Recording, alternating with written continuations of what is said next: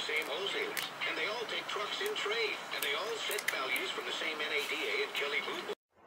I took a photograph with my DSLR of exactly where the thermal was sitting on the root ball of the fallen tree along the river to give you an idea what the thermal is going to be seeing.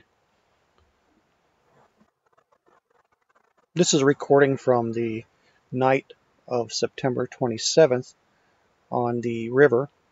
Pardon the look angle's a little bit canted. It's got a starboard list on the camera, but you can see a creature bottom right enter into the frame on the opposite side of the river, and you can see it moving slowly up the river, and we'll keep an eye on that for a minute.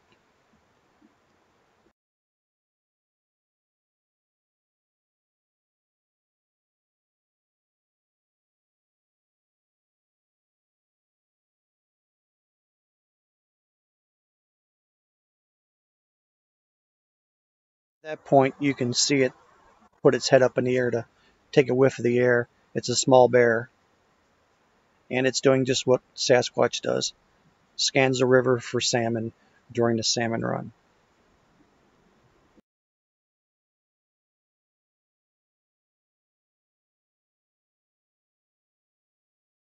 We jump ahead to 2:22 a.m.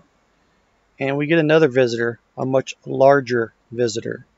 So take a look at center left of the screen.